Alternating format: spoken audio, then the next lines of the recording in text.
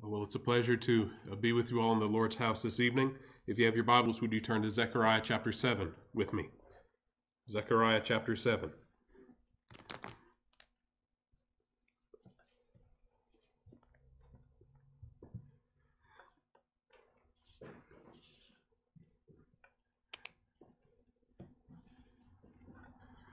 Tonight, continuing through the book of Zechariah, the passage that we'll be looking at today, the whole of chapter 7, actually has quite a bit to do with what we talked about this morning. And so we'll be going back over some of those admonitions that we heard from the scripture there. And so tonight, let's just go ahead and begin reading together in verse 1 of chapter 7. The scripture says, "And it came to pass in the 4th year of King Darius that the word of the Lord came unto Zechariah in the 4th day of the 9th month, even in Chislew, when they had sent unto the house of God Sherezer and Regmelech and their men to pray before the Lord, and to speak unto the priests which were in the house of the Lord of hosts, and to the prophets, saying, Should I weep in the 5th month, separating myself as I have done these so many years? Then spake the word of the Lord of hosts unto me, saying, Speak unto all the people in the land, and to the priests, saying, When ye fasted and mourned in the 5th month, the 5th and 7th month, even those 70 years, did ye at all fast unto me, even to me? And when ye did eat, and when ye did drink, did not ye eat for yourselves, and drink for yourselves? Should ye not hear the words which the Lord hath cried by the former prophets, when Jerusalem was inhabited and in prosperity, and the cities thereof round about her, when men inhabited the south and the plain? And the word of the Lord came unto Zechariah, saying, Thus speaketh the Lord of hosts, saying, Execute true judgment, and show mercy, and compassions every man to his brother, and oppress not the widow, nor the fatherless, the stranger, nor the poor, and let none of you imagine evil against his brother in your heart. But they refused to hearken, and pulled away the shoulder, and stopped their ears that they should not hear.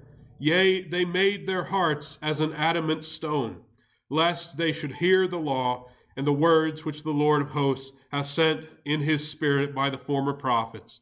Therefore, from the Lord of hosts, therefore it is come to pass that as he cried, and they would not hear, so they cried, and I would not hear, saith the Lord of hosts. But I scattered them with a whirlwind among all the nations whom they knew not. Thus the land was desolate after them, that no man passed through nor returned.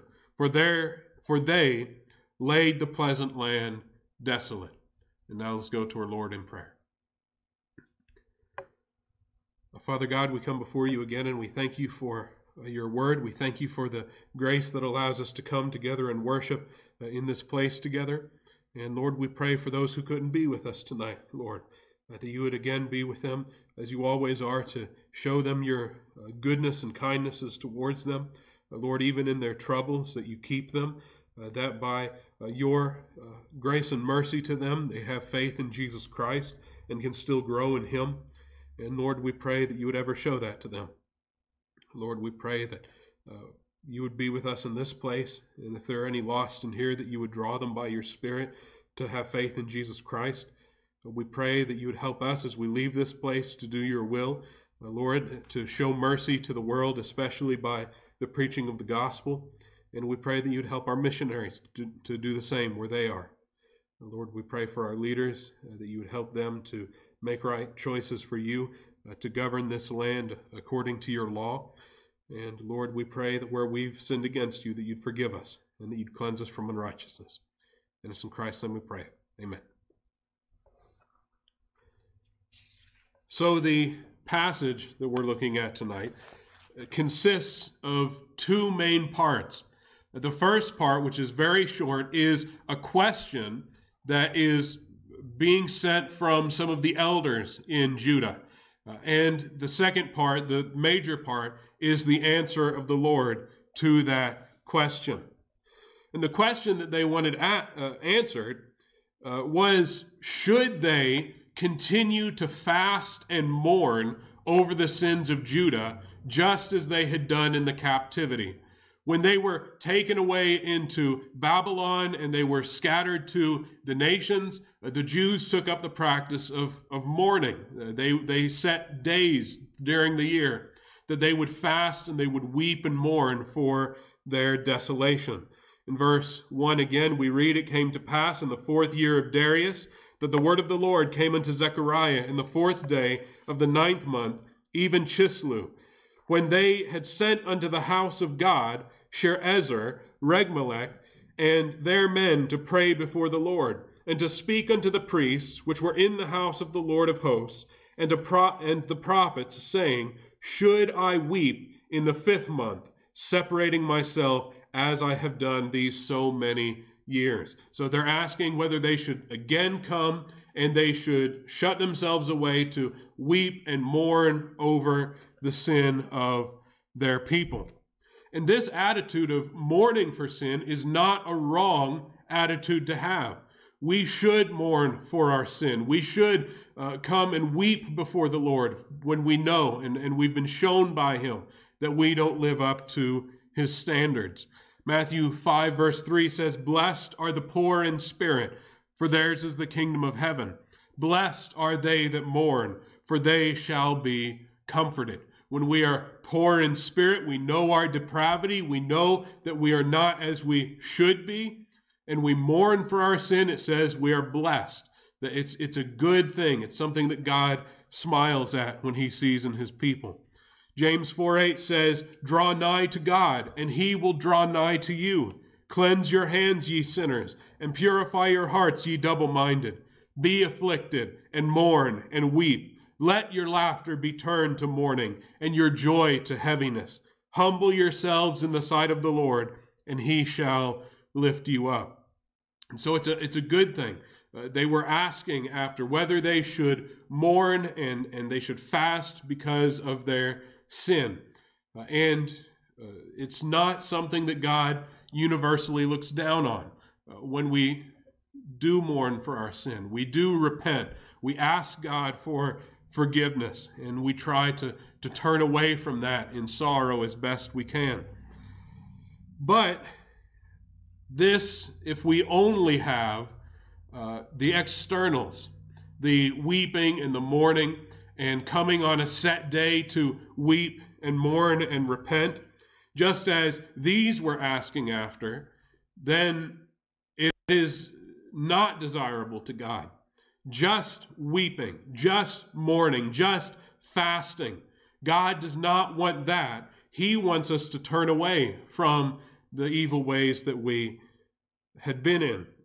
And so he answers the question that they had sent to him by questioning their sincerity. He answers their question with a question. In verse 4, "Then came the word of the Lord of hosts unto me, saying, Speak unto all the people of the land, and to the priests, saying, When ye fasted and mourned in the 5th and 7th month, even those 70 years, did ye at all fast unto me, even to me? And when ye did eat, and when ye did drink, did not ye eat for yourselves and drink for yourselves?"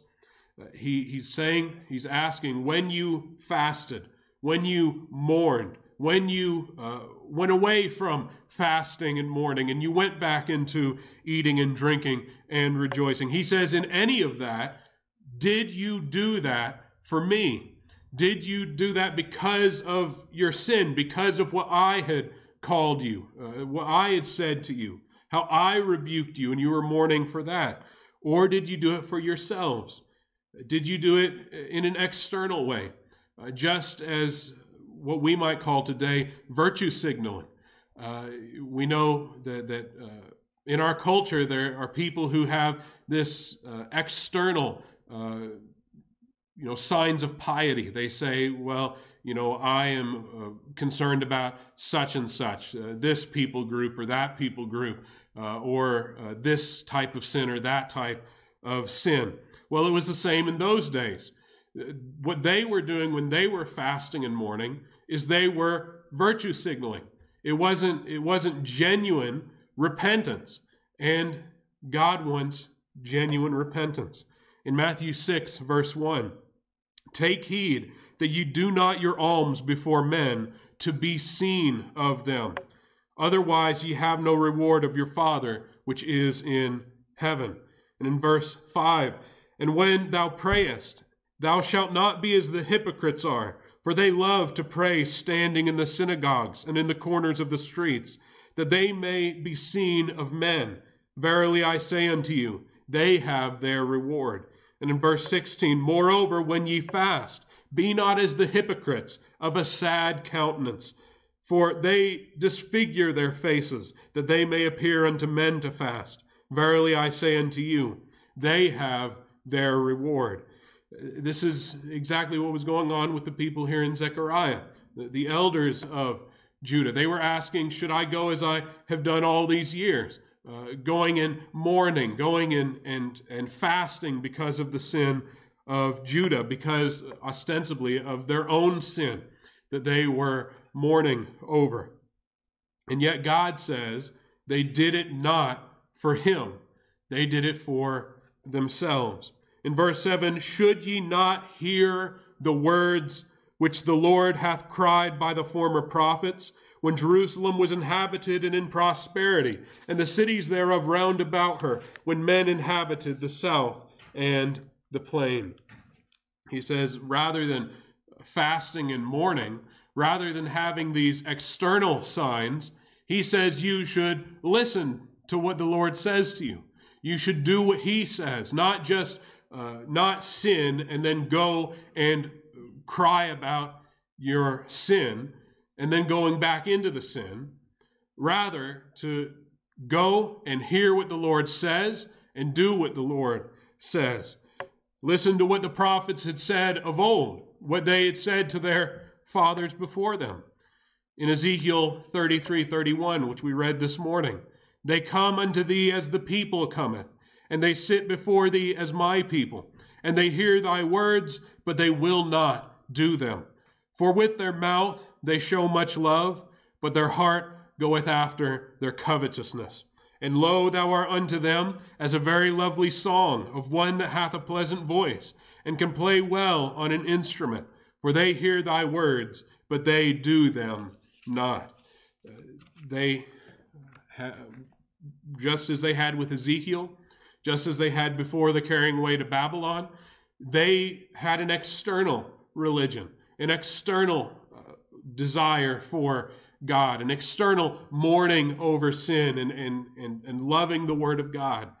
But when it came down to it, they did not turn from their sin.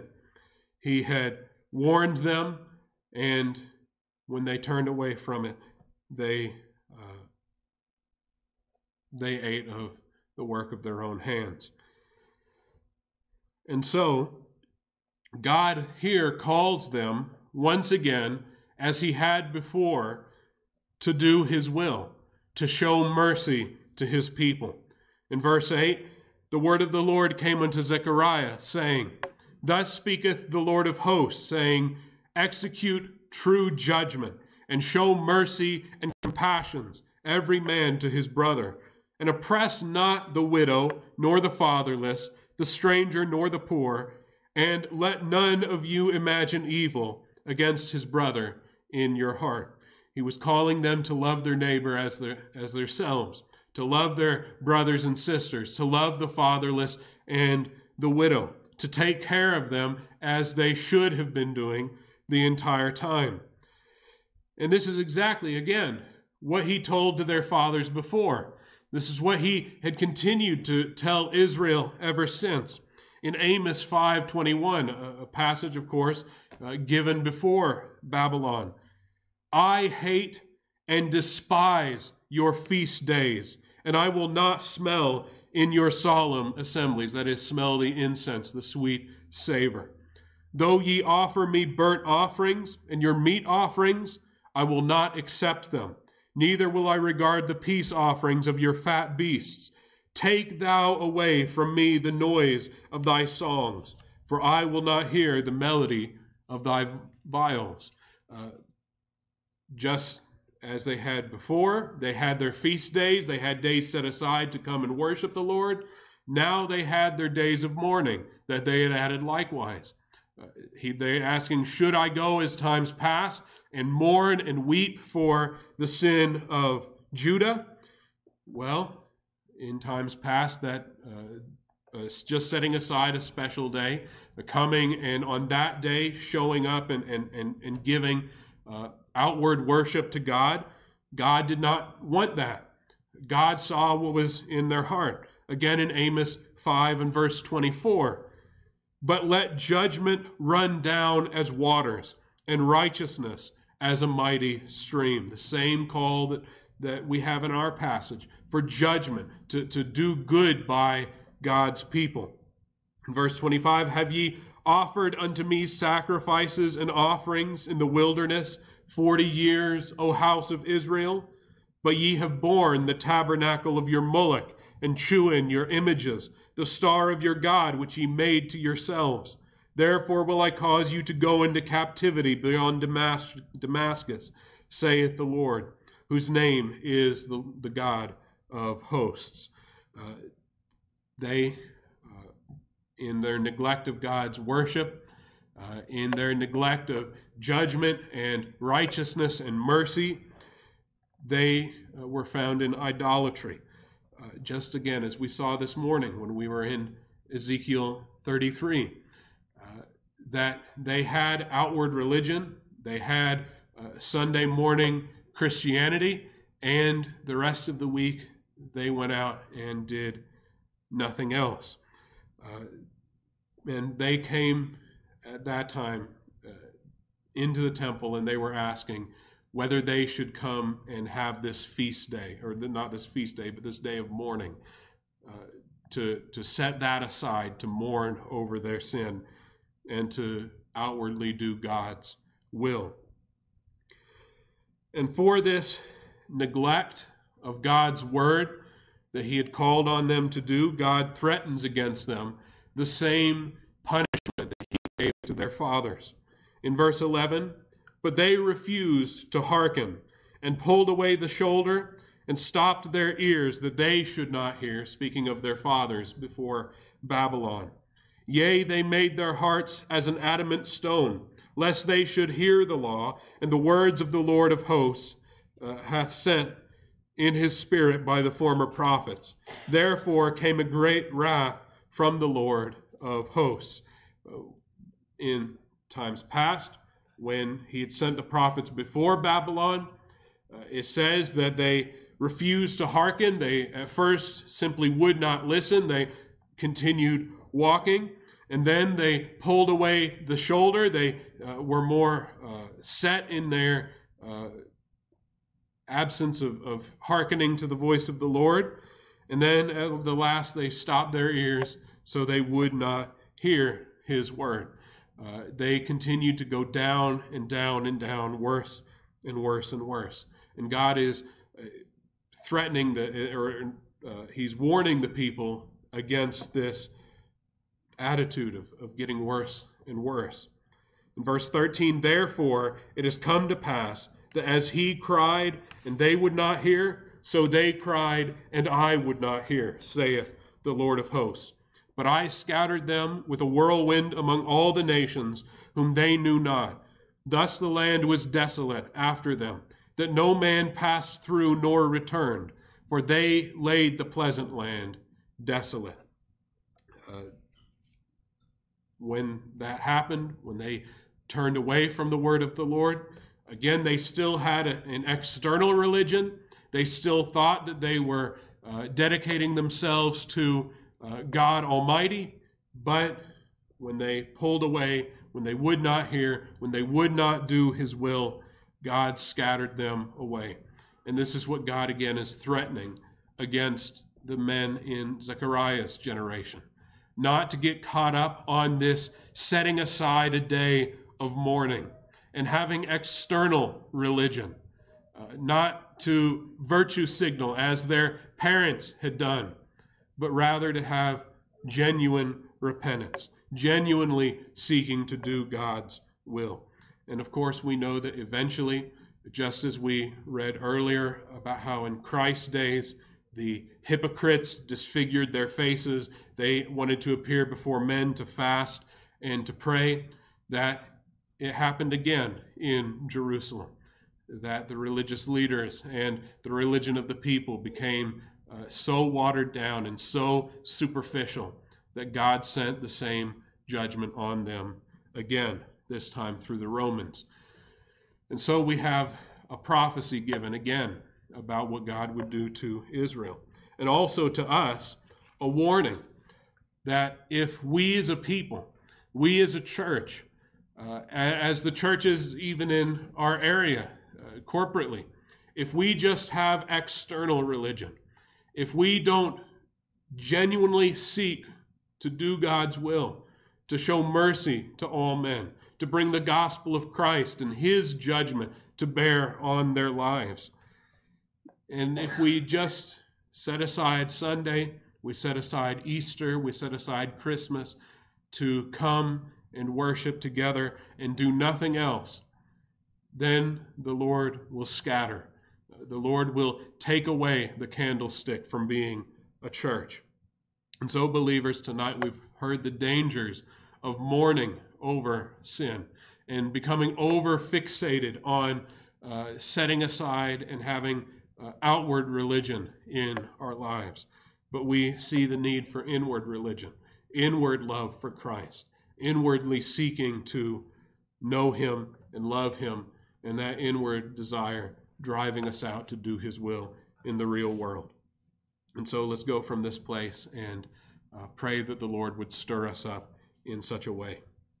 And now if there's an unbeliever here tonight, sorrow over the consequences of sin is not enough to save you.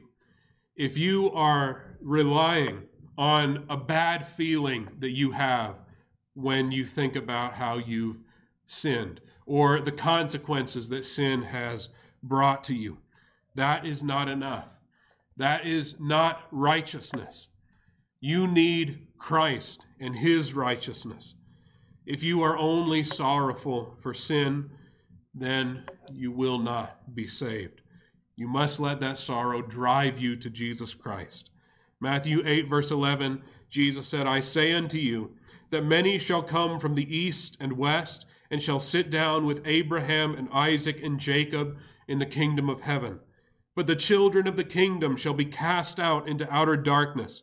There shall be weeping and gnashing of teeth. If all you have is weeping, if all you have is a feeling of sorrow for sin, and you don't trust in Jesus Christ, then the scripture says there is a place for those that weep because of the consequences of their sin. They shall weep and gnash their teeth and burn for all eternity. And so tonight I simply call on you to turn to Jesus Christ. Don't just treat mourning over sin as an end in itself. Your sorrow does not merit you one bit before a righteous God. And so turn to Jesus Christ and ask after his righteousness. John 3:35 says that the Father loveth the Son, and hath given all things into his hand. He that believeth on the Son hath everlasting life, and he that believeth not the Son shall not see life, but the wrath of God abideth on him. The only way of escaping the wrath of God is to believe on Jesus Christ. Your sorrow may drive you to him. Your sorrow may motivate you to trust in him. But sorrow alone does nothing for you if it does not bring you to Jesus Christ. And so I would pray that you trust in him tonight before it's too late. And again, believers, let's leave this place and not be mere hearers of the word, but doers of the word. seeking God's will for us, seeking to bring his gospel to those that we know and to better those around us by the things he's given us. And now let's go to our Lord in prayer. Father God, again, we come before you and we thank you for your word. Lord, we pray tonight that you would engraft it to our hearts. Lord, that you would make it effectually work in us. And we ask that you would make us useful to you this week, Lord. Lord, we pray that you would send someone our way that we can talk to about Christ. And we also pray that you would work in their hearts so that they would trust in him and be saved. Lord, we pray that you'd be with our missionaries in the same way. Lord, give them all that they need. And Lord, remind them of us so that we may be in their prayers. Lord, we ask that you would be with those that couldn't be here with us tonight, to keep them safe. Lord, to give them health and bring them back so we can worship together again. And Lord, we pray that where we've sinned against you, you'd forgive us and that you'd keep us safe till Christ's coming. This in his holy name we pray. Amen.